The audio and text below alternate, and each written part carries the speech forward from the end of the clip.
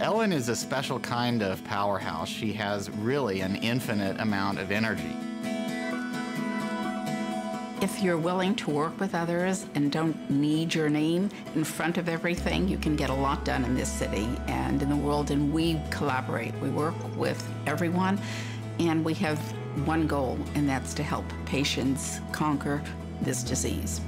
So I've had days with her where I've met with her or talked with her during the day about some technical issues on an area of cancer policy or cancer innovation, and then seen her leading the way at a big DC social event that same evening, and then hear from her the next morning. I've gotten calls from her from Asia, from Europe, from really all over the world, late at night, early in the morning there, where she just doesn't run out of energy in working on the issues that she cares so deeply about. Everyone has a stake in research and in outcomes, so being passionate isn't enough.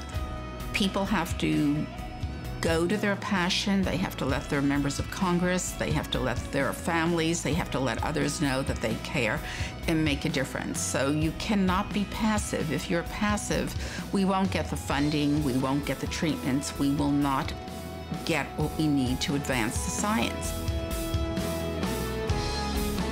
We all work together towards funding for breast cancer, for screening, and frankly, all cancers. What's extraordinarily important is that groups like Komen work with real patients. They work with grassroots, and they work with policymakers towards making a difference. We all have to collaborate, but we have to remember that it's ultimately the patient that is impacted, and the patient's voice is the most important voice in this fight.